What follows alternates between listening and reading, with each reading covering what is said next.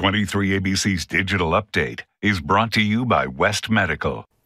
I'm Mike Hart. Here's a look at what we're following on this Tuesday. California Health and Human Services Secretary Dr. Mark Ghaly is expected to continue the current stay-at-home order that's impacting the San Joaquin region, which includes Kern County. The order to reduce local restaurants to takeaway and delivery only was one of several changes initiated to area businesses once the region fell below 15% of ICU capacity availability, a target that must be met in order for the region to come out of the shutdown. Currently, the ICU capacity for our region is at 0.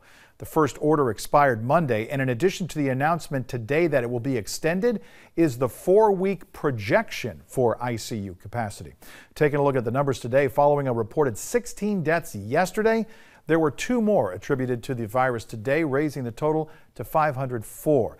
Now that, combined with another 766 new positive tests, raises the total number of patients since the start of the pandemic to 67,292. Now the number of daily cases are nearly 1,000 less than yesterday. Meantime, the Latino COVID-19 Task Force hosting another free testing event going on at the Fiesta Market on Pozo Drive in Wasco until 3 o'clock this afternoon.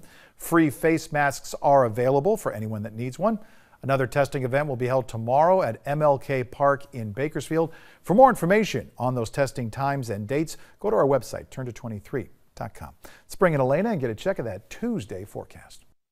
Well, yes, as we take a look outside, we had too much cloud cover and a nice cool breeze coming through today to allow any widespread fog to develop as expected. But tonight into tomorrow, as high pressure sets up over the area, it leaves us with the stability we need and the saturated soil for that perfect fog recipe. So we're expecting at least some patchy fog. More likely we get the widespread dense fog tomorrow morning and possibly Thursday morning too. Then Thursday afternoon, a weak front comes on by with some cool air, kind of stirs things up. Should leave us dry as we ring in the new year Thursday night into Friday morning, with another chance of fog Friday and Saturday mornings. Now by early next week, it starts to get a little interesting. We have several systems trying to come our way, but will rain get this far south? We're going to wait and see. For now, expect highs in the 50s across the board with some fog each morning heading into tomorrow through the weekend.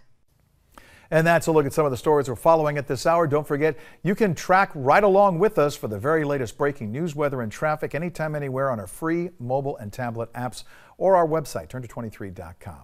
Have a great day.